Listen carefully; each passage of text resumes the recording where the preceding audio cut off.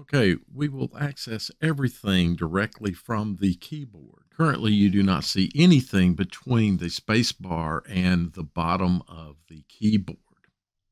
Add the arrow keys, we need to go into the settings. Now, you can access this from the toolbar.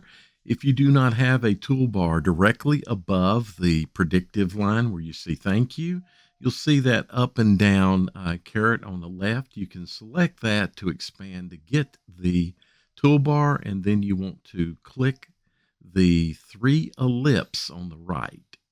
Once here, scroll down to where you see settings and select settings. And then you want to select layout and keys. Now you want to go down to where you see arrow keys and turn the toggle on that you see. Now we'll use our keyboard, and you will notice at the bottom that you will have some navigation arrows. Look in the body of the one note above where the cursor is, and you'll see that I'm moving it up and to the right. This allows you to navigate around and select items or put your cursor exactly where you want to make an edit within the body of the message.